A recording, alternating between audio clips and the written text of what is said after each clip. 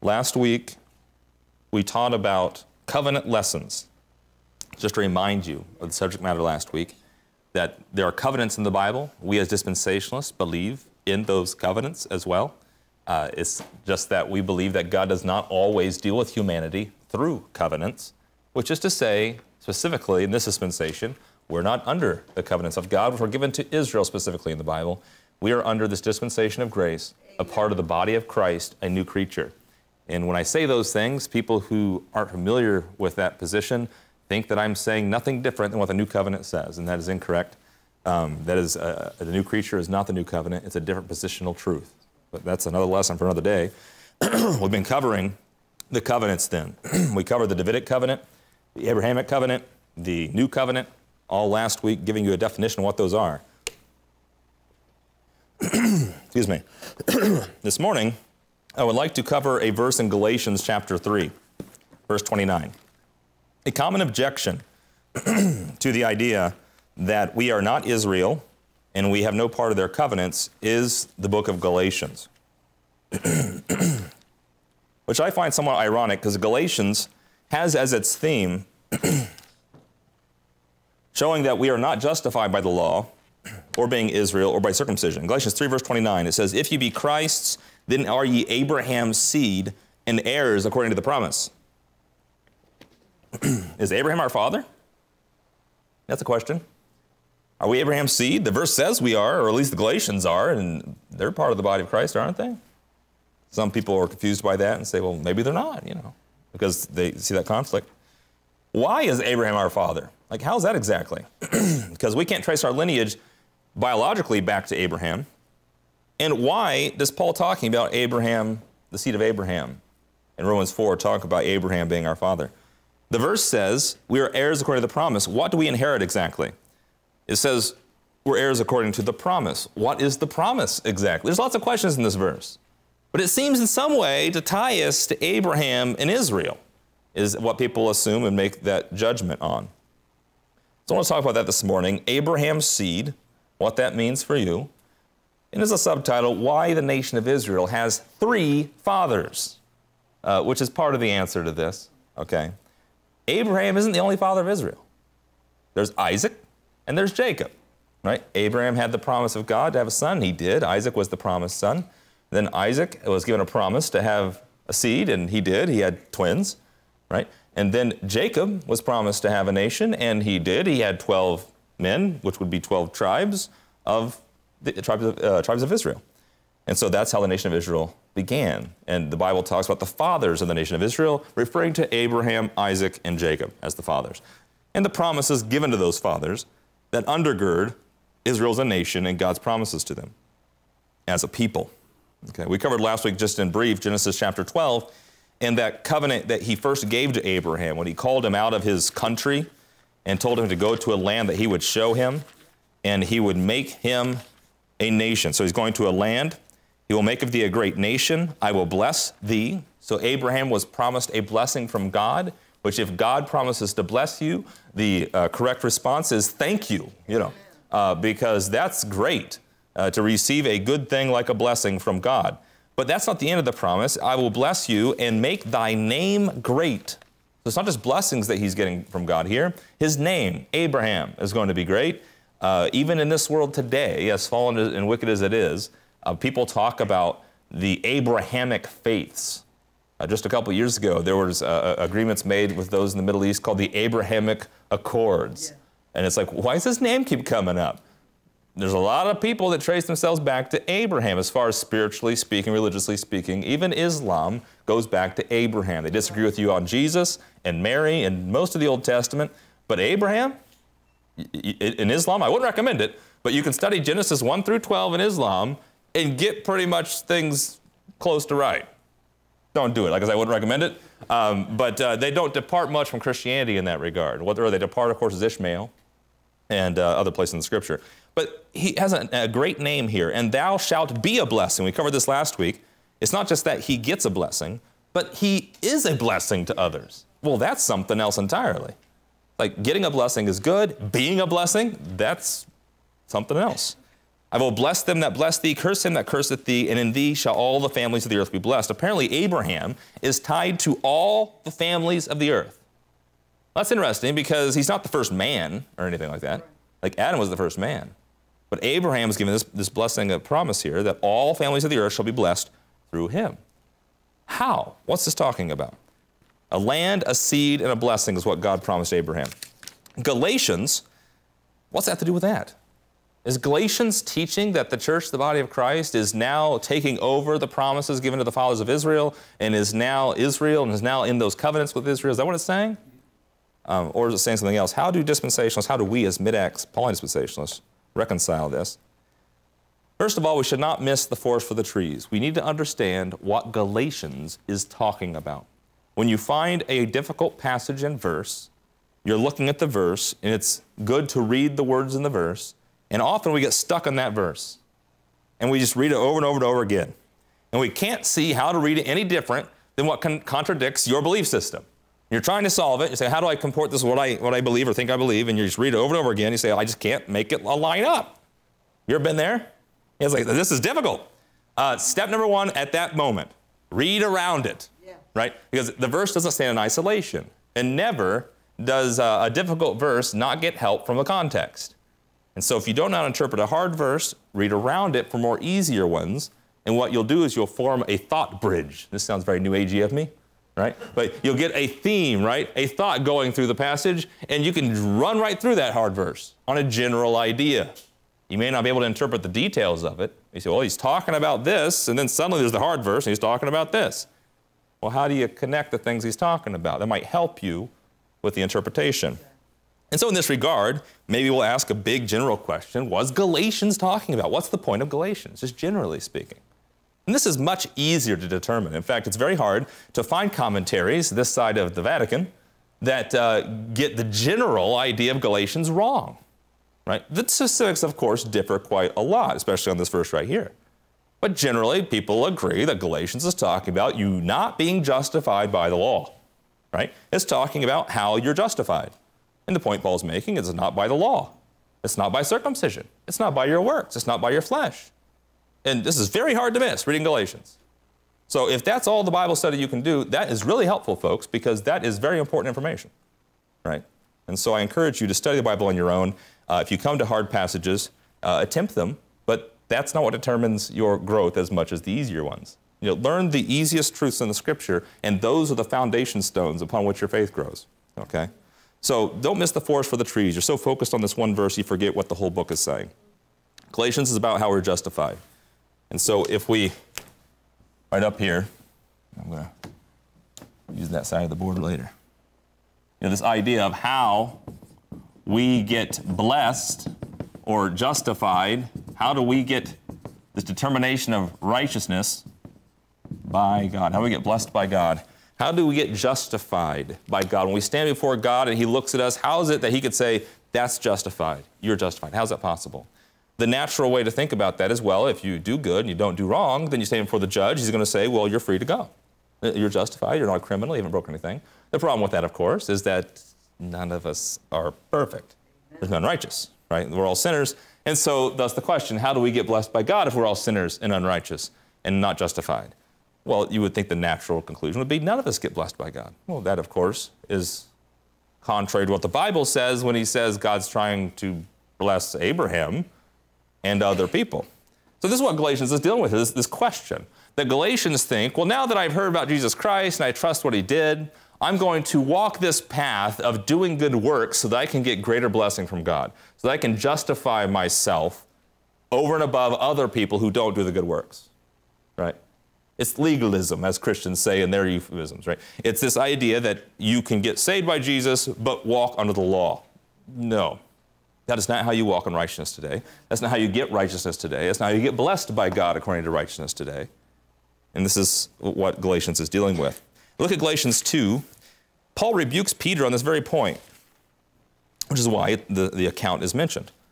Galatians 2:14. Remember Peter goes to Antioch, which is where Paul was ministering, by the way. Peter didn't lay this foundation here. Paul was ministering there. And Paul says, I withstood Peter to his face because he was to be blamed. What an amazing verse.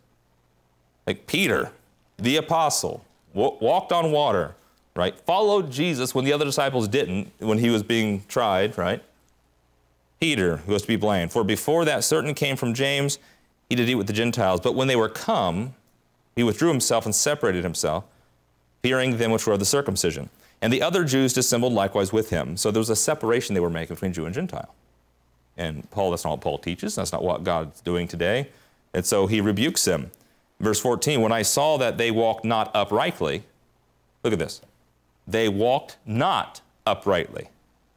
Now, here are these Jews who were separating themselves from sinners and Gentiles. According to God's law, you might think that looks like, Psalm 1, don't stand in the counsel of the ungodly, right? Don't be around the unclean. God wanted Israel to be separate from the nations. Peter says in Acts 10, know you not it's unlawful for a Jew to keep company with a Gentile, right? Wouldn't it be a righteous thing under the law to say, well, you know what? Those are sinners over here. Jesus had something to say about that too, by the way, but Paul says they did not walk uprightly according to the truth of the gospel he preaches. Because the gospel he preaches, there's none righteous, and there is no Jew and Gentile. And so the upright walk, the righteous walk, the justification of these people was determined on how they walked in line with what the gospel that Paul preached was. Okay. I said unto Peter before them all, if thou, being a Jew, livest after the manner of the Gentiles, and not as do the Jews, why compellest thou the Gentiles to live as do the Jews? Wow. He wasn't like, Peter, let's talk here a little bit. He just went right into it. If you live like those guys, then why are you making them live like God tells you to live? Right? Wow. Just jumped right into it. And this is what he says to Peter. Verse 15, we who are Jews by nature and not sinners of the Gentiles. Now, he's saying that in the context of a Jew to a Jew, right? Yeah. And so Peter knew what he was talking about. Other Jews know what he's talking about. But it's really offensive to us Gentiles, right? Not that it's untrue. But he's saying here, we who are Jews by nature and not sinners, the Gentiles. What's that imply? The Jews aren't sinners, right? Well, according to God's promise and covenants, they were chosen. They had a promise of blessing. Those Gentiles didn't have a promise of blessing. They were without God and without hope. So this is the distinction he's talking about. He says, you who are Jews, we who are Jews by nature, by the flesh, we're not sinners like the Gentiles. You always hear the sarcasm in Paul's voice here because he's going to go on to say there's no Jew or Gentile. This sounds very similar, by the way, to the argument Paul uses in Romans 3. Remember Romans 3? The Gentiles under sin, and so are the Jews. Right? In Romans 2, he says, if you guys are circumcised and you guys are teaching the law, but you break the law, what good is that? Remember? So it's not an old argument. Galatians 2:16 says, knowing that a man is not justified by the works of the law, but by the faith of Jesus Christ. Even we have believed in Jesus Christ, that we might be justified by the faith of Christ, and not by the works of the law. For by the works of the law shall no flesh be justified, just like Romans 3 taught as well. Look, this is not new information. He's reminding Peter, however, that, look, this is the gospel I'm preaching here at Antioch, and you're not walking uprightly according to it, which Peter ought to have respected that, already acknowledging that God gave Paul a gospel for the uncircumcision. Okay, in Galatians chapter 2, he'll say that. Galatians 2:16, I have to mention just briefly here, the small controversy, which is no small controversy for some people, about the faith of Christ, where it says, by the faith of Christ we're justified, even we have believed in Jesus Christ. We might be justified by the faith of Christ. People say, well, that's Jesus Christ exercising faith, having faith, right? Him personally having faith in God. I just might point out to you that Jesus Christ didn't need to have faith since he was the way, the truth, and the life. But secondly, in the same verse, it says, works of the law. The law did not do any works. You understand? It's the works that is described or necessitated by the law, right? Just like faith isn't something Christ has exercised in himself, it's what Christ necessitates and follows from him, right? It's what he describes. And so the fact that there is Christ now, the Messiah, the Son of God, the Jesus, who's done this stuff for us, like dying on the cross and raising from the dead, it's the faith necessitated by him. Okay, moving on, Galatians 2:16, think about that for a while. But he says in verse 17, while we seek to be justified by Christ, we ourselves are found sinners. Is therefore Christ minister of sin? God forbid. And he goes on to describe how we're not justified by the works of the law or by our flesh. Okay. And so the conclusion of Galatians, we're just summarizing the whole book based on this key verse here in Galatians 3. You can read it for yourself. Is that justification, getting blessed by God, is not by circumcision. Okay, we'll put circumcision up here. It's not by circumcision. Paul will say that many times throughout the book. It's not by circumcision. All right? It's not by the law. He just said that in Galatians 2, verse 16. And it's not by Israel either. You don't have to be a Jew to get blessed from God. Right? Another way to describe this is the circumcision speaks about what you do in your flesh. We talked last week about that covenant of circumcision, teaching us, and teaching Abraham, it should have, to have no confidence in your flesh. When you cut part of your flesh off, it's because you don't have confidence in it. That's the idea. And so, flesh, circumcision, law is works. The works of the law is what the verse said. And if you're Israel, what makes you Israel? The covenants. And so, it's not according to God's covenants, works, or your flesh. You get blessed by God. You get justified by God. What is it by? Well, we said the faith of Jesus Christ. And so what it is by is, we'll put this over here in blue, the promise of the Spirit. We'll put the Spirit here. In fact, we're drawing this different, so it's more clear here. The Spirit, right? He's going to talk about this in Galatians, a lot about the Spirit talking there, because it's not flesh, it's Spirit. How do we get blessed and justified by God? It's not law and works. What is it? Hey. And it's not being Israel. It's not a covenant. What is it? It's Jesus Christ. And that is different. Jesus Christ is a person.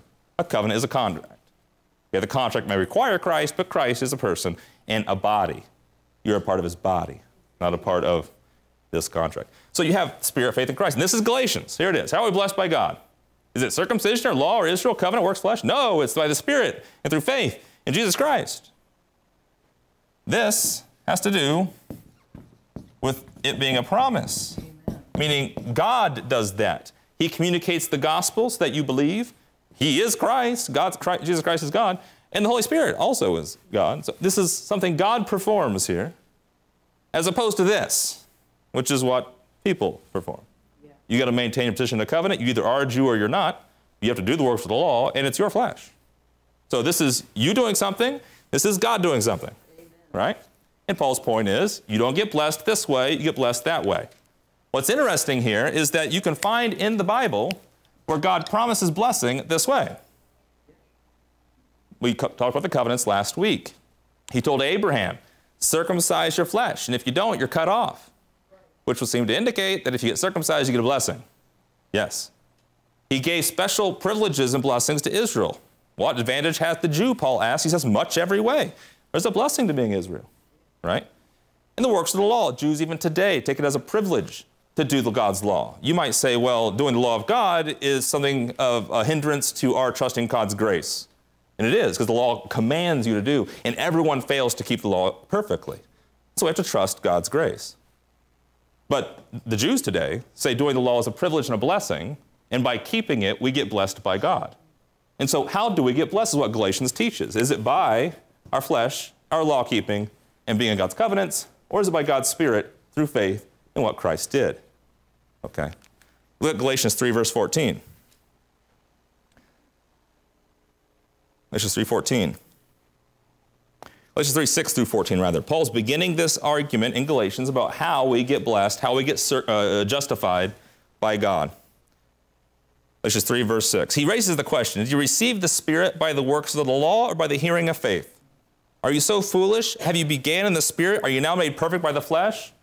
Right? He's just raising the questions here. Have you suffered so many things in vain for Christ and faith in the Spirit that you're going back to what God was doing?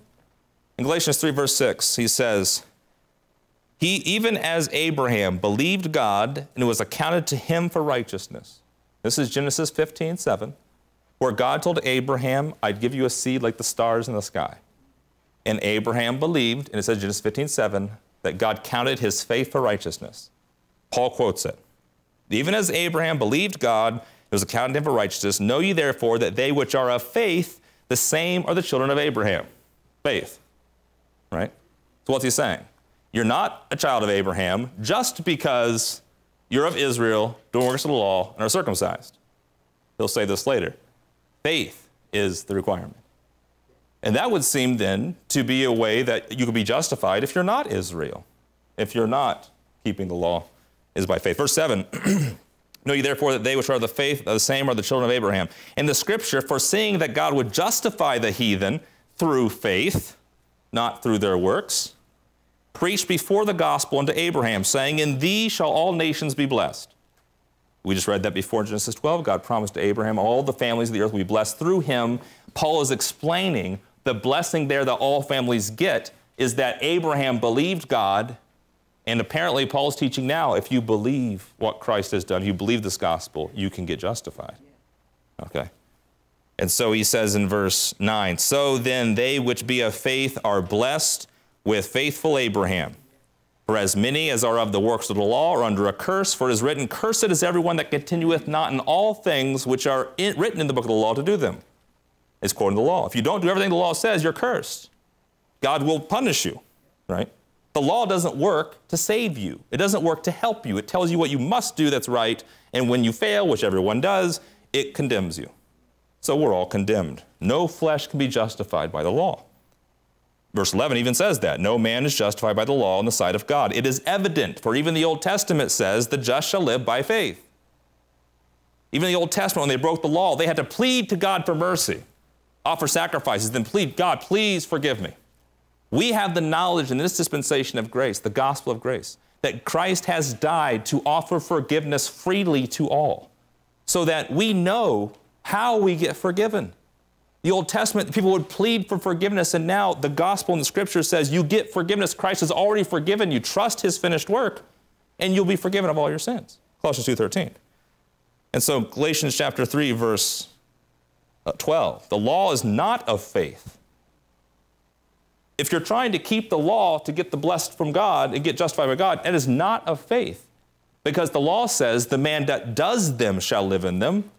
What's faith say? The man that believes what God does gets blessed.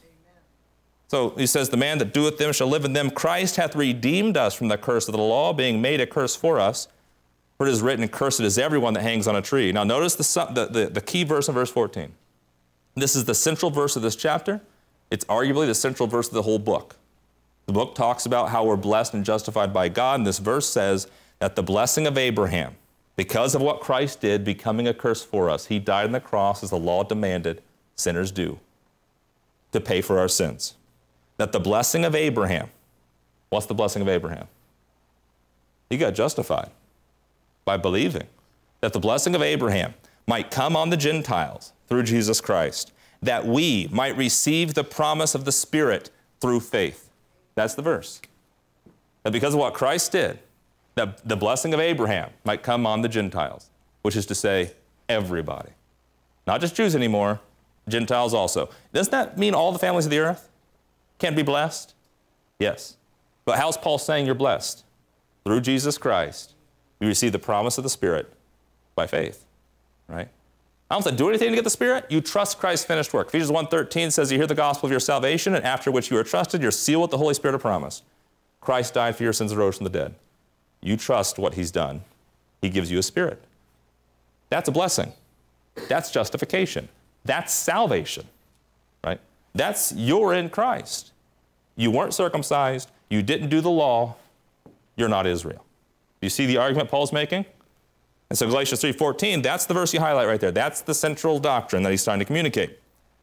Now, I'm teaching all this to us because we're going to get to Galatians 3:29 where he says, you're Abraham's seed. He'll say, does that make us Israel? Why does that make you something over here if you get blessed from over here? You see the argument in Galatians? This is how you get justified, not this. Well, that verse, Galatians 9, that makes us Israel, puts us under the covenants. Well, you're crossing the line. You're going back to how Paul's saying, no, you're not justified that way. That's the whole point of the book, right? To say that now we're in Israel's covenants, and now we got to do those works, and now we got to maintain the covenant, and now we are the circumcision in the flesh, is to deny what Paul's actually saying in Galatians, right? We talked last week, Paul in Philippians 3 says, we are the circumcision. And people who make this case say, oh, there it is. But he says with the circumcision because we have no confidence in the flesh. So he's not saying because you're actually circumcised. Colossians 2 says you're circumcised in Christ. Like, it's the operation of God. It's not what you did at all. You're separated from your flesh, right? We have no confidence in the flesh. So to talk about actual circumcision or your actual flesh is to deny how God blesses people today. okay? Or to talk about the works of the law that you must do to get a blessing. The law is holy, just, and good. The law is righteous, right? We should do good works. But to say we have to do these good works to get blessed by God is to reject what God's freely given to you today, okay? And so Galatians chapter 3 communicates this. Now, let's talk a little bit here about the promises. The promises given to Abraham, okay? A promise received is what someone else does, right? When someone gives you a promise, you're not doing anything. That's what they do. 9.5 years ago, I made a promise to my wife. I would love her for the rest of my life. Does she have to do anything? Nope, right? This last week, I also made a promise to the telephone company. I will pay them some of my riches if they give me phone service, right? There's a condition to that one. I did not marry the phone company. I made a promise to them. Well, you just said you made a promise to your wife to love her the rest of your life. Why didn't you make the same promise to the phone company? Right? This is like elementary, right? Yes, of course. People make different promises. They enter into different agreements. Yes, then why do people come to the Bible and think every time the word promise shows up, it's the same one? Right? We're heirs according to the promise. That's got to be Israel's covenants. How do you know that exactly? Because that was the promise given to Abraham. Galatians 3 is talking about the promise of the Spirit and righteousness by faith in Jesus Christ, which Abraham didn't know about that, right? We talked last week, that's why I set up that lesson last week, about how you can learn lessons from the covenants without participating in the actual promises that God gave those people. He promised Abraham a land. You have no claim to any land on this planet, okay? But you can learn that God justifies by faith, because when Abraham believed that God will give him the land, he never saw ownership of it a day in his life. But when he believed God, he counted to him for righteousness.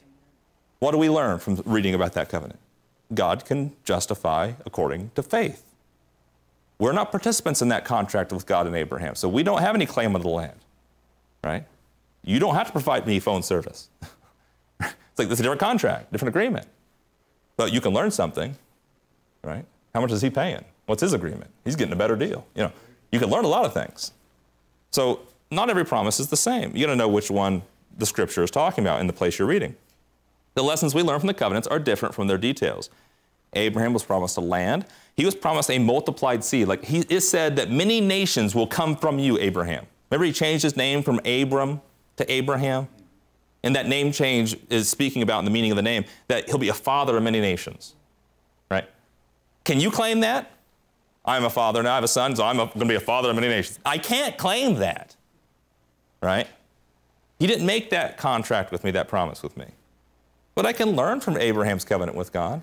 Wow, God can do amazing things. And God can apparently make nations come out of a dead womb, you know, Sarah, right? God can do things, and he can justify by faith. Abraham, and this is not just a lesson that Paul teaches us, folks. Paul takes these lessons out from Jewish teaching, from his heritage, like all Scripture is profitable, right? Abraham is the classic example of faith in Israel. Yeah. They teach Abraham faith. That's the teaching. So when he brings Abraham up, it's like a Jew that has ears is going to go, oh, he's talking about faith. Like that's the lesson you learn from Abraham. There's also covenants, but there's that lesson. Sarah, Paul communicates, the lesson you learn from her is grace, by the way. So Abraham, faith, Sarah, grace. You say, why is Sarah grace?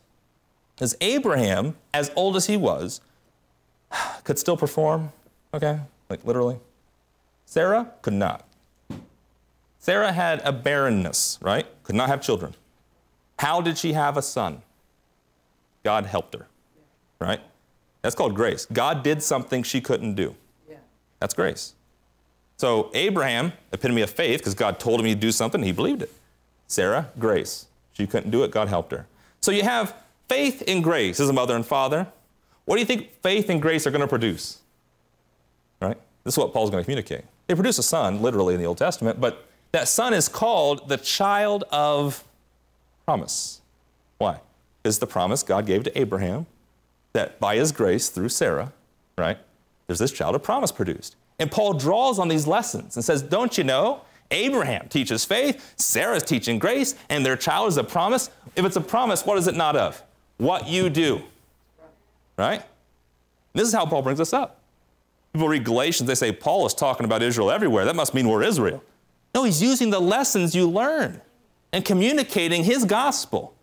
The Galatians were trying to walk under the law. And he's saying that's not how God wants us to walk today. He wants us to walk in Christ under his grace.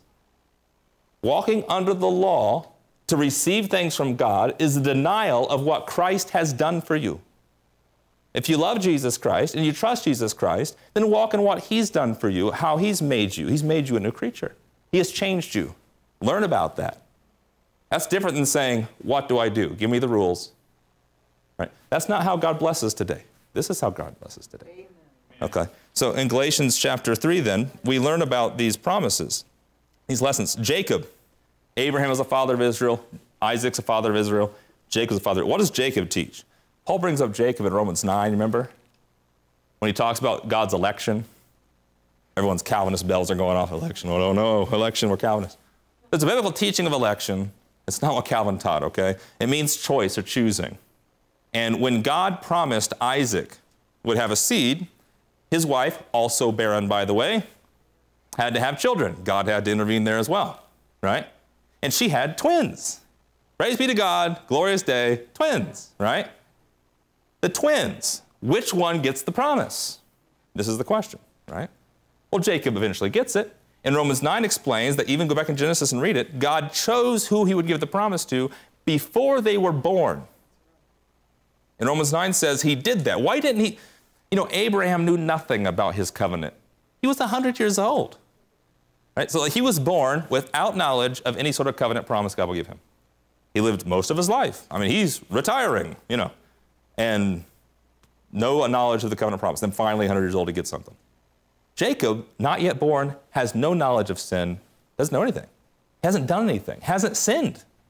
But he's conceived, and God says, that one, the younger is going to serve the elder. Right? Remember that? In Romans 9, Paul explains, he did that to teach us that his choosing is according to his purpose.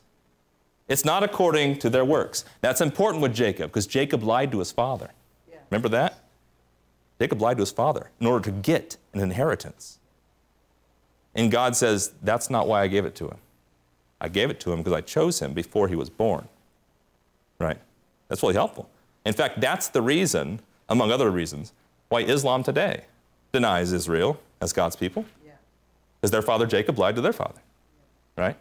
Isaac had his own problems. But the teaching of the Bible is God didn't choose Jacob because of what he did wrong.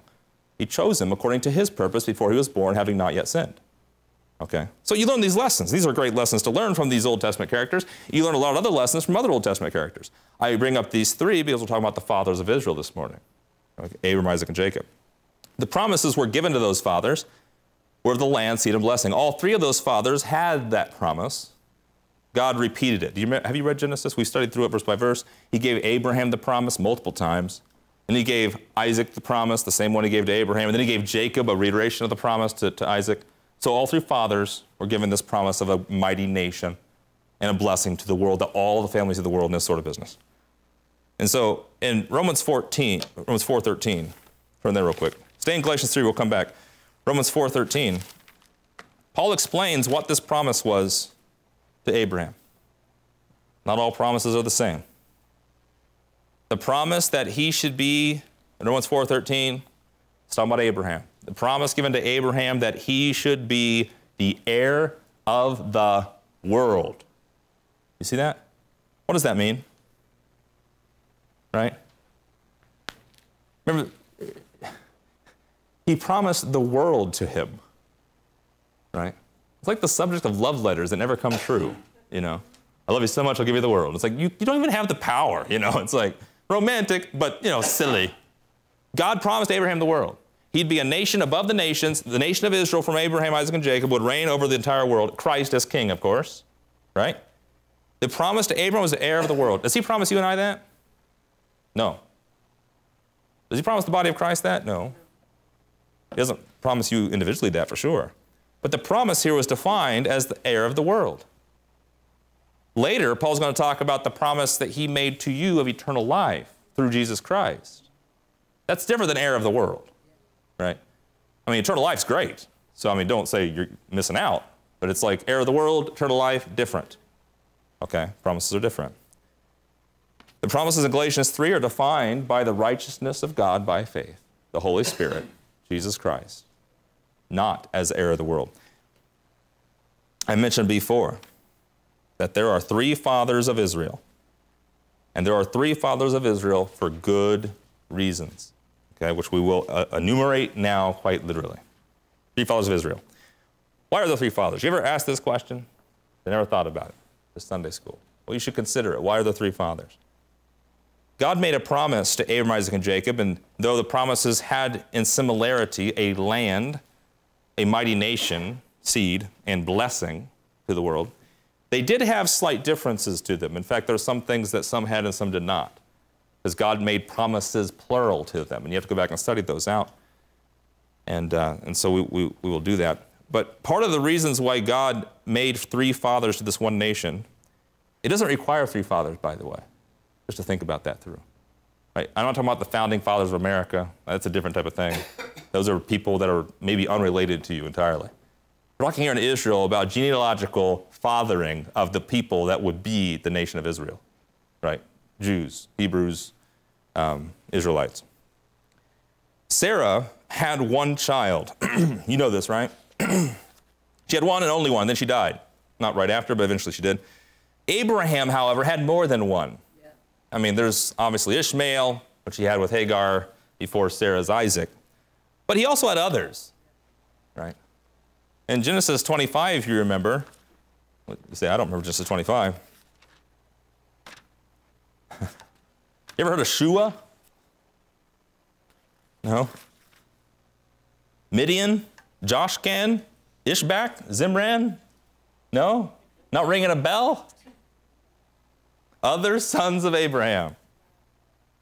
Then after Sarah died, is the context, Abraham again took a wife, and her name was Keturah, and she bare him Zimran and Jokshan and Midian and Median and Ishbak and Shua, and it goes on to list their genealogies. There's a lot of people coming from Abraham. There's Ishmael, and he had the Ishmaelites and everyone from him. Then there's Isaac, and of course we know who came from him, Jacob and those guys, right? And then there's these folks, the Midianites. You ever heard of the Midianites? Yeah. Abrahamic. Who knew? Well, the Bible did. You should have, right? The Midianites came from Abraham. So the Midianites had the same father as Israel. But Abraham wasn't the sole father of the nation of Israel. Abraham, Isaac, Jacob. Jacob could have claim to the closest descent because he had 12 sons, and those 12 sons defined the 12 tribes of Israel, right? Jacob's name was changed quite literally to Israel. God said, your name will be Israel. So Jacob's name was changed to Israel. But all three of these men, Abraham, Isaac, and Jacob, are called the fathers of Israel because that's where they came from, and that's where the promises began with Abraham, right? So I bring this up because there's a reason why there's three promises, and it's not just an accident of history. God could have started the whole promise situation with Jacob, right?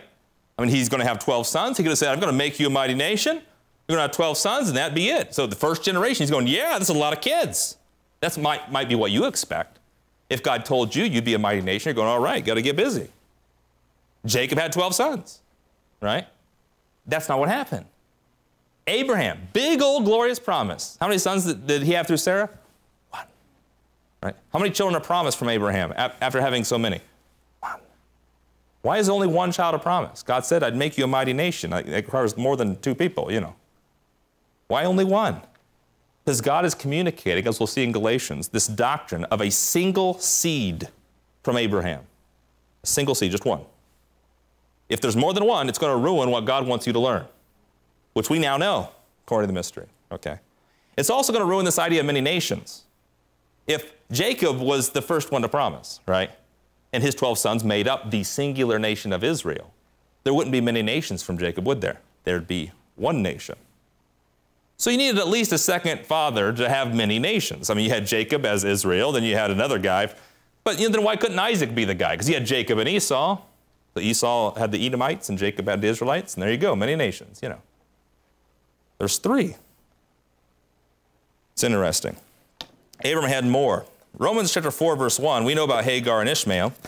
And Paul brings this up in Romans 4, and he says, what did Abraham, our father, learn according to the flesh?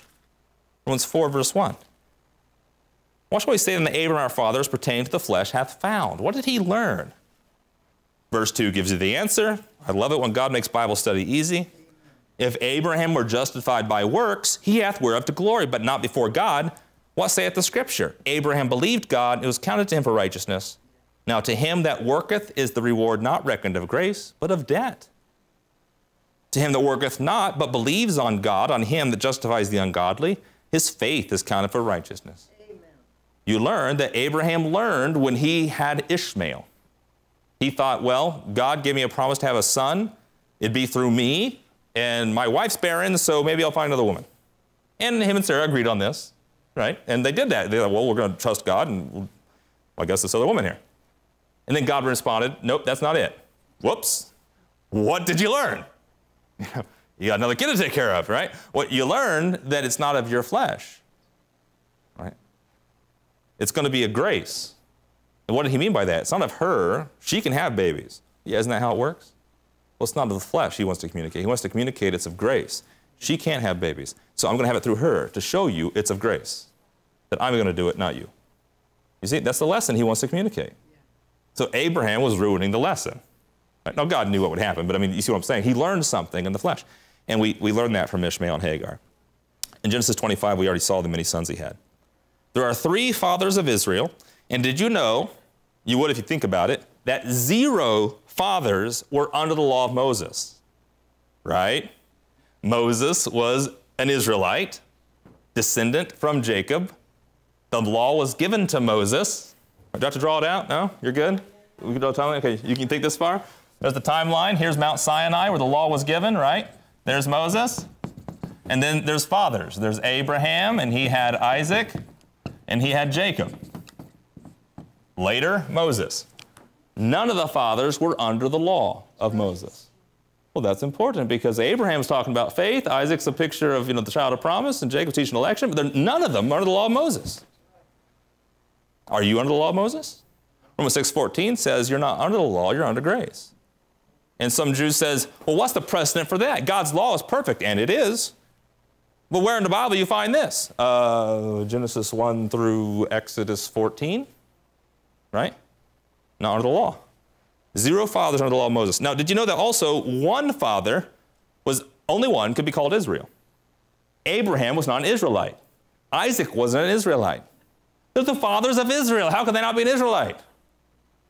Because they had sons. He was called Israel. God changed Jacob's name to Israel. And his sons then, the 12 sons, became the 12 tribes of Israel, of Jacob. He wasn't an Israelite. He wasn't an Israelite. Only Jacob could be called Israel. That's interesting. So if Abraham's our father, are we Israel? No, not in any way. Even if you did take part in Abraham's covenant promises, you couldn't call yourself Israel unless you're a son of Jacob. And nowhere in all of Paul's epistles does he ever talk about Jacob as your father. He will talk about you as Isaac, our children of promise. But never does he relate you to Jacob. Okay? The closest that comes is Romans chapter 9. And he's not talking about you, but Israel. Where he says, Romans chapter 9.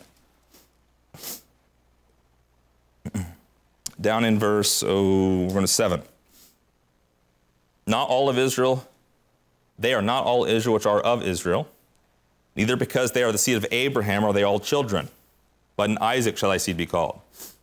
He's explaining about Israel and saying just because you're of Abraham doesn't mean you're Israel, doesn't mean you have the covenant, you have to be of Isaac, right? And then he says in verse 8, that is, they which are the children of the flesh, these are not the children of God, but the children of the promise. You know what he's talking about, right? That's the lesson we just learned. Hagar, Ishmael is child of flesh, but Isaac's the child of promise. This is the word of promise. At this time will I come, and Sarah shall have a son. And not only Sarah and Isaac, not only this, but when Rebekah also conceived, even by our father Isaac, this is Jacob now, the children being not yet born, neither having done any good or evil, that the purpose of God according to election might stand. That's the lesson we ought to learn. Not by works, but of him that calls. It was said to her, the elder shall serve the younger. Jacob have I loved. But he's not talking about him being your father. He's just talking about how Israel comes from Abraham and Isaac and Jacob, and God chooses someone to get that promise. Right? So only one father could be called Israel. And you know, only 2 fathers were circumcised when they received the promise. None of them are under the law. Only one could be called Israel. Only 2 were circumcised. Let's get another color here. these guys were circumcised when they received the promise from God. Say, so what if they were circumcised or not? Well, circumcised was a covenant God made, that if you're circumcised, you get my blessings, and if you're not, you don't. These guys were circumcised, and then God reiterated the promise that he gave to Abraham. You can make the argument then, if they were circumcised when they got the promise, that only the circumcision get the promise, which would have been true. You following along still? Okay. How many fathers does that leave? One that was not under the law, not Israel, and not circumcised when he got the promise. Oh, right. Paul's lesson in Galatians is you're not Israel, you're not under the law, and you're not circumcised. That's how you get blessed. Only one father can explain that. Right? That's why there's three. You need three to teach all those lessons. That's why he doesn't bring up Jacob in the Galatians, and why he only brings up Isaac to teach about the promised son, because he was the child of promise that God gave to Abraham. Right? He says, as Isaac, so were you, the child of promise. Isaac's not your father. He doesn't say that. He says, you're Abraham's seed, which means you are children of promise. Okay? So isn't that interesting? Abraham then had a unique blessing. Even though the land, seed, and blessing to the nation of Israel were reiterated through all three of these men, Abraham was in a unique position because he was the only one that received the promise before circumcision. You may say, well, he was circumcised. Yes, but read Romans 4. Did he receive the promise initially while he was circumcised or uncircumcised? The answer is uncircumcised. And that's not by an accident, that's on purpose. So that the uncircumcision, in fact, let's read Romans 4. Romans 4.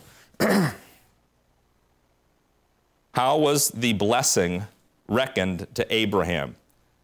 Blessed is the man to whom the Lord will not impute sin.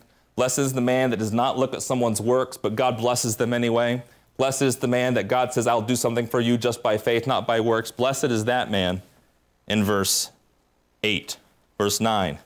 Cometh this blessedness then upon the circumcision only? I mean, maybe this is just a circumcision thing. And he says in verse 10, how was it reckoned to Abraham? When he was in circumcision or uncircumcision? Not in circumcision, but in uncircumcision. He received the sign of circumcision, that is later, as a seal of the righteousness of faith, which he already had, which he had yet being uncircumcised, that he might be the father. Listen to this. He received it in uncircumcision, that he might be the father of all them that believe, not being circumcised, not under the law, without Israel's covenant promises. Right? Though they be not circumcised, that righteousness might be imputed unto them too. Are you Israel? Are you under the law? Are you circumcised? Is Abraham your father? By faith, yes. By flesh, no. But by faith, yeah, because he believed and God blessed him, and he was counted righteous by faith. What God told him is he'd have a land. He didn't tell you that. He told you Christ died for your sins. Amen. But you believe, and he blesses you with righteousness. So in verse 12, excuse me, he's the father of the circumcision. Oh, I forgot that very first important word. He says he's the father of all them that believe in verse 11. And then verse 12, and the father of circumcision. So he's the father of the uncircumcised who believe, and the father of the circumcision, because I'll draw the line here. He was circumcised at a point in time, right? At a point in time in his life, he was circumcised. Before then, he's the father of the uncircumcision, right? And then when he was circumcised, he becomes the father of the circumcision, right? To them who are not of the circumcision only. Now, this is where people get confused. What's he saying here? Is he including Gentiles into the circumcision covenant? No, he's saying that it takes more than circumcision to get you the promise. How do you know that? He says, he's the father of circumcision to them who are not of the circumcision only, but who also walk in the steps of that faith of our father Abraham. Faith, not works of the law. Faith of our father Abraham, which he had being yet uncircumcised. What identifies the true circumcision? The people who get the promise or the blessing who are circumcised. How do you identify those people? Abraham had many sons. All of them were circumcised. One was a child of promise. Isaac had sons, plural. Both of them were circumcised. That was the covenant God gave them. One, a child of promise. There are more circumcision than there are those who get the promise. Isn't that what Paul teaches? That's what the Old Testament teaches, right? But you see, he's the father of both groups. In verse 11, the father of the uncircumcision and the father of the true circumcision, not just of the flesh, but who walk after the faith of Abraham. Because you have to have faith. You have to believe to be part of the promise. You can't just be circumcised and you're in. And isn't that what Jesus taught too? You say you're Israel? Follow me. Why do we have to follow you? We're circumcised. He goes, because without faith, you're not getting in the kingdom. Right? Without following me, he says, you're not getting in. So you see the two groups here, uncircumcised and circumcised. Paul in Galatians 2 goes to Peter and says, Jesus Christ gave me the gospel of the uncircumcision as he gave you the gospel of the circumcision. Peter goes to the circumcised, Paul goes to the uncircumcised. You see how this all comports with the Old Testament? The mystery isn't revealed back there, but it teaches a lot to us back here, doesn't it? Okay. Abraham had a unique blessing. If Abraham were called Israel, if Abraham's name was changed to Israel, so he was the singular father here, there couldn't be many nations. We've covered that before. If Isaac were called Israel, you say, well, why do you need three? Because Isaac maybe he can be called Israel. Well, then Israel would be the only recipient of the promise. Okay, because you have Jacob there. And Jacob had a unique promise because Jacob was never said to be the father of many nations. You read Genesis chapter 35. When God promised Jacob the land, seed, and blessing, in Genesis chapter 35, verse 10, he changed the promise a little bit. He didn't change it in the sense of not coming true. It just was not the same thing he gave to Abraham. He says, God said unto him, unto Jacob, thy name is Jacob. Thy name shall not be called any more Jacob, but Israel shall be thy name. And he called his name Israel. And God said unto him, I am God Almighty. Be fruitful and multiply. And look what he says. A nation shall be of thee. A nation and a company of nations. Like a nation made up of a company, like 12 guys. There's 12 tribes. A nation and a company of nations shall be of thee, and kings shall come out of thy loins. And the land which I gave to Abraham Isaac, I will give it to thee and thy seed forever. So you see the difference there? He didn't tell Abraham a nation. He said, you'll be the father of many nations. All the families will be blessed through you. To Jacob, he's like, you're Israel, and you're going to have a nation. And this nation is going to be the blessing to the world. So it's still the Israel covenant. But it's slightly different there. It's like, you're it. You're the end of the father line. The nation's up, right? You need to have three fathers. So we can learn lessons according to the mystery, so that Israel has their covenant promises, so that there's a singular seed from Abraham. Let's go back to Genesis chapter 3, or Galatians chapter 3, rather. Finish this out, Galatians 3. I haven't yet got to verse 29. People raise that verse, they go, that's hard, I don't get it. The assumption is you've read the rest of your Bible before Galatians chapter 3.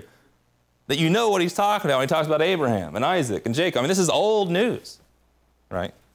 So when he says things like this, you have to know the context, biblically speaking, and also in the chapter and in the book. In Galatians 3, we ended in verse 14, right? In verse 14 or 15, it says, Brethren, I speak after the manner of men. Everyone knows this, whether you're Jew or not, Gentile or not. Though it be but a man's covenant, a contract between two men, not between God and man, which would seem to be more significant. Though it be but a man's covenant, yet if it be confirmed, no man disannulleth or added thereto. If you write a contract out, you cannot change it. Unless it's agreed upon. It's like you write a contract out, that's it, right?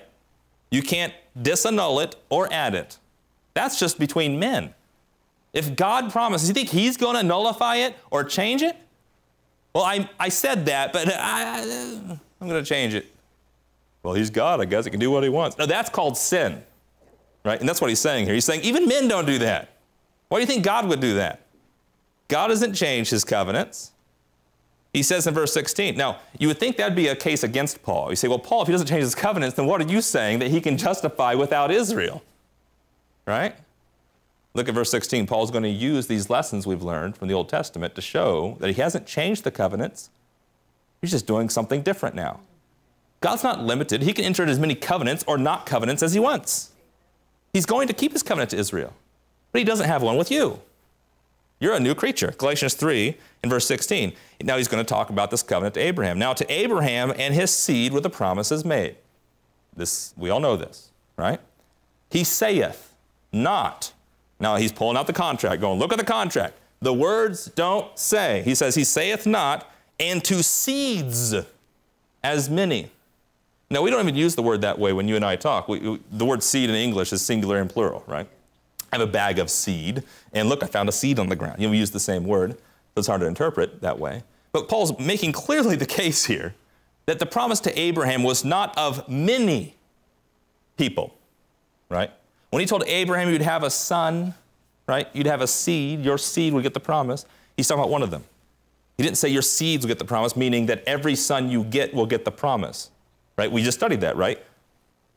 You got to be of Abraham, but not everyone of Abraham gets the promise, just one child, right? So that's the point he's making. There's one. He says in verse 16, he saith not unto seeds as of many, but as of one, and to thy seed, which is Christ. All right. Now, this is interesting because Paul's making the case here for a singular seed. And for this reason, many Christians say, well, you see, God's changed what he was doing. He promised Abraham a nation of many people, but that's not what's going on now. Right? He changed that to mean just Jesus Christ. They say the covenants given to Abraham were fulfilled in Jesus Christ in the sense that when he said a multiplied nation, he means the church, which has many people in it. Now, we're not a nation. We're a body. A nation has laws and land and everything. We're a spiritual organism, a body of Christ. People change it that way, okay? But that's not what Paul is communicating here. The Old Testament very clearly promises Abraham a multiplied seed. Look up the word multiply in your concordance. You'll find it many times. I listed some verses down here where he says to Abraham, I will multiply your seed, right? That's not singular. That's like many, right? So where's Paul getting this? He saith not into seeds. What's he talking about? He's talking about how many fathers was this promise made that you'd have a son, a singular son? One. There are 3 fathers to Israel, but there's just one that was promised a singular seed. Jacob has twins through barren Rebekah. Jacob has 12 sons, right? How many does Abraham have through Sarah? 1, right? He's the only child of promise. Rebekah had twins, like I said. Jacob had 12 sons. Abraham had 1. He's the only father that was given a promise of a singular seed. In Matthew 1, verse 1, it says, the very beginning of the New Testament, their portion of your Bible, it says, Jesus Christ, the son of David, the son of Abraham, right? Jesus is the one seed that was promised from Abraham. You'll have 1. Without Abraham, you missed that, right? Jacob had 12. Isaac had twins. Which one is it? It's a big debate, right? Abraham had 1 through Sarah, all right? Galatians 3, verse 16, then, it's not to seed as of many, but as of one, and to thy seed, which is Christ. Amen. The promised singular seed, by the way, the promised seed of Abraham. Abraham's promised singular seed is who? Is it you? It's Christ. That's what Paul says. Now, the trouble verse says, you be Christ, you are Abraham's seed. You're only Abraham's seed because you are Christ's. Amen. You are in him, right? Remember the word communion that we study so often? What's the word mean? Common union. We're all united in what? The body of Christ. There's one body, one Lord, one faith, and one seed, which is Christ, that is promised through Abraham. Isaac can't save anybody, right? How's he going to be a blessing to the world? When God says, I'll bless the world through Abraham, you know he's talking about Jesus, right? I mean, even the Jews knew they were talking about the Messiah and the Christ. So Galatians 3, verse 16, he says that. Verse 17, and this I say, the covenant which was confirmed before of God in Christ, the law, which was 430 years after, cannot disannul, just make the promise not effect. He's saying that even though I promised Abraham a seed that would be a blessing to the world, and then later I add the law, which has conditions all over it, this cannot cancel this. Why? Because he made the promise first. Right? I mean, even you and I know this. It's like you might have had that thought before. It's like, well, if he promised Abraham, why is he adding conditions? I mean, that seems like a raw deal. You got to know, God's always trying to teach us stuff, right? And like the things he's trying to teach us are not things we make up. They're things the Scripture tells us, okay? But he's trying to communicate faith and grace and everything else. And the law tries to communicate. What does the law teach us? Don't steal on your father. Yeah, it teaches those things. That's what the law says. But the law lesson that we learn, because we're not under the law lesson is there's none righteous. None can be justified by the law, Romans 3:21. That's what the law is supposed to teach you. If you haven't learned a lesson that I can't keep the law and I need Christ to save me, you haven't learned a lesson of the law. You're just trying to do it and failing constantly. The lesson God wants you to know is that this is holy, righteous, and good. Here's the righteous standard, and nobody can reach it. That's why you need my mercy. You need my grace. Amen. Paul will say in Galatians 3, the law is supposed to bring us to Christ. It's supposed to bring us to a knowledge of Jesus Christ because we need a Savior. Okay. And so in Galatians chapter 3, in verse 17, the law cannot nullify the promise. The promise then overrides that, doesn't it? Even if Israel, which they did, broke the law entirely, which they did, does that mean God gives up on his promise? No. He promised they'd be a nation that would bless the world, which is why we so adamantly stand upon as dispensationalists that yes, there's the body of Christ in the church, but God will also bless the world through saved Israel, because that's what he promised without condition. It's not conditioned on their keeping the law or crucifying their Messiah. He promised it. They have to come back, and he's got to fulfill it, right? By his own words. In Galatians 3, in verse 18, if the inheritance, now what was Abraham promised as an inheritance? The world, right? Remember that? The promise is the heir of the world, right? If the inheritance be of the law, if they get the world only if they keep the law, it's not a promise anymore, right? So if they're only Israel, like the Israel of God and the kingdom, if they keep the promise, it's not a promise anymore. But God gave it to Abraham by promise. Well, then the question raises, why then serve the law? It was added because of transgressions. What does that mean? Like people are sinning, we got to put a stop to that. No, that's not why. I mean, the law doesn't stop sin. The law makes sin abound because it makes more rules that you could possibly break. Some of you may sympathize with that. It's like more rules you can break, more criminals. Galatians 3:19, why serve the law then? I mean, if you don't get the blessing, the inheritance because of the law, but by promise, then why you serve the law? It was added because of transgressions. You got to do what God says, number one. But number two, the lesson is that you can't do it. It was supposed to communicate the knowledge of sin. Till the seed should come. Now, wait a minute. The law is over here. And he said the law's function was to communicate transgressions, like to teach you that you have sin, until the seed come, right? But wait a minute, I thought the seed had already come over here. You see what's going on? Well, the seed that was promised to Abraham was Christ. That was the promised seed. That makes a child born from a barren woman a little more significant, right? Because, yeah, it was Isaac, but he was no savior. But there was a person born of a virgin. Like, she couldn't have the baby either, and God intervened, and that was the Messiah. Does it ring a bell? So it's like the whole Virgin Mary thing, that wasn't like the new thing happening. It's like back in the Old Testament, God helped women conceive as well. Different than Mary in that she was a virgin, but nonetheless. In Genesis chapter 3, verse 20, he says, a mediator is not a mediator of one, but God is one. There's one seed, that seed was Christ. Is the law then in verse 21?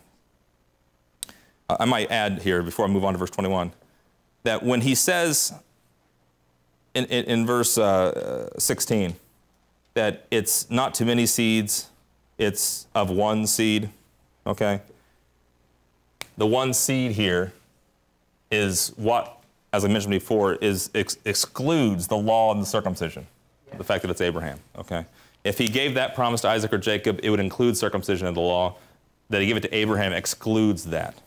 So when Jesus Christ comes, Jesus Christ is the promised seed who fulfills the law, who is perfect in spirit, okay, who is fulfilling God's promises to Israel. He can then offer without circumcision. Moving on to verse 21. Is the law then against the promises of God? God forbid, for if there had been a law which could have given life, righteousness should have been by the law. The law is holy, righteous, and good. But the Scripture had concluded all under sin. That's what the law teaches, that the promise by faith of Jesus Christ might be given to them that believe. That's what God wanted to do. But before faith came, we were kept under the law. This part is much easier to understand. Before faith came, the faith that's necessitated by Christ, believing in him, there was the law. Right? And so you have in verse 24, the law was our schoolmaster to bring us into Christ, that we might be justified by faith, not by works. After faith has come, we are no longer under a schoolmaster. After you graduate school, you don't go back. Why would you, right? You say, to learn more. Well, you can learn more, sure, but it's like you learned a lesson, you're done, right? You don't go back to first grade and do your addition and subtraction, learn how to write, right? You've already learned it. That's his point. If you learned a lesson of the law, you're all sinners. You need the promise given to Abraham, and Christ fulfills the promise, and you can be justified by faith. You're justified by faith, is what Paul is communicating. And so, how are we, in verse 26, made children of God then? After that faith has come, we're no longer a schoolmaster. You are all the children of God. Well, I thought the children of God were the children of Abraham and Isaac and Jacob. We've already proved that the promise given to Abraham of the singular seed means you can be children of God by faith in Jesus Christ. Right? If you believe in the son of Abraham, the promised child, right? Not disrespecting what he did on the cross to save you. Isaac's not a savior. He is, right? Then you are children of God by faith in Jesus Christ. And then in verse 28 through 29, this is the context here. This is what you are in verse 27. As many of you as have been baptized into Christ, you have put on Christ. He teaches in 1 Corinthians and Romans 6, you're baptized into Christ by the Spirit, right? You're baptized into him by faith. Galatians 3, verse 28, there is neither Jew nor Greek, neither bond nor free. There's neither male nor female. You're all one in Christ Jesus. Well, the circumcision separates Jew and Gentile, doesn't it? Yeah, you're not part of that. That's not it. Abraham was uncircumcised. There's no difference there. Okay. He's the father of faith to those that are uncircumcised and to those that are circumcised. He says, then if you be Christ, then are ye Abraham's seed and heirs according to the promise. Right? You're not inheriting the world, folks. You don't take part in the land, seed, and blessing that it was promised to Abraham. Abraham and the promise given to Abraham in Galatians chapter 3, verse 6 through 11 is the righteousness by faith. And you get that blessing because you are Christ's, not because you're Israel. Right? That's what he says, the very first few words there. So when someone brings this up, or you read this, this is difficult. Why am I Abraham's seed? Does that make me Israel? None of those fathers were Israel. Well, Jacob was, but none of those fathers were under the law. Only Jacob was Israel. Abraham was not circumcised when he got the promise. They was justified by faith. You're justified by faith, can be saved through Jesus Christ, by faith in Jesus Christ, because you are Christ's. You're in his body, which makes you a part of the child of promise, right? The Son of God, the child of God, which is the same argument Paul uses in Romans 8. Okay, the mystery of Christ. You are fellow heirs with Christ. The NIV says with Israel, and what a mistake that is. That's not even in the Greek. Like, this might be the exception that I bring up the Greek here in the lessons. It's so terrible. Ephesians 3, verse 6, the mystery in the NIV, it says, you're fellow heirs with Israel. It's like, it's not even in the Greek. Why'd you put that there? It's a total interpretation and a wrong one at that. Because it's not Israel. It messes up the whole gospel. You're fellow heirs with Christ. Because he's the promised child of Abraham. You're according to the heir of promise because you are Christ's. You're a fellow heir with Christ and the same body of Christ, partakers of the gospel in Christ. That's the mystery. Ephesians 3, verse 6. So, it's not as hard as you might think. All right. Abraham's seed? Yeah, Christ was Abraham's seed and you're in him. Amen. That's correct. And we have an inheritance, not because of what we've done, not because of our flesh, not because of our works, but because we're in Christ and he gives us an inheritance. We're fellow heirs. And might I trigger some people? We're joint heirs, okay, because of Christ, as him and I are heirs together. And so Galatians 3, verse 29 then, we inherit the things of Christ, not Abraham. It's according to grace, not law. All right. So Romans 4, we can conclude that chapter then where Paul says it wasn't to him only that God talked about this. Romans 4 in verse 23. It was written not only for his sake alone that righteousness was imputed to him, but for us also, to whom it shall be imputed if we believe. Right? So Abraham, it was counted righteousness because he believed, right? Paul says that wasn't just written for him, it was written for you. Isn't that fun? I thought right division means you rip out the other parts of your Bible. No. A lot of the scripture is for you. In fact, all of the scripture is for you. Not all of it's written to or about you. You say, well, he's saying that Genesis 15:7 is to you also. It shall be imputed righteousness by faith. Look what the last end of the verse says. If we believe on him that raised up Jesus our Lord from the dead. Did Abraham believe that? No. What you believe is different. That he believed was the same. That you get God's blessing and righteousness, just like Abraham as far as God's blessing, yes. That you have to believe what God said, yes. What you're believing is what changed. Yeah. And that just makes sense. I mean, if faith is in the Word of God and God's revealed more words, then that's a different thing. Amen. Right? But the principle is there. So we believe Jesus our Lord, he raised up Jesus our Lord from the dead, who was delivered for our offenses and was raised again for our justification. You're justified not by Abraham's circumcision covenant or his works. You're justified by Christ, by faith, because he died and rose for you. Comments or questions?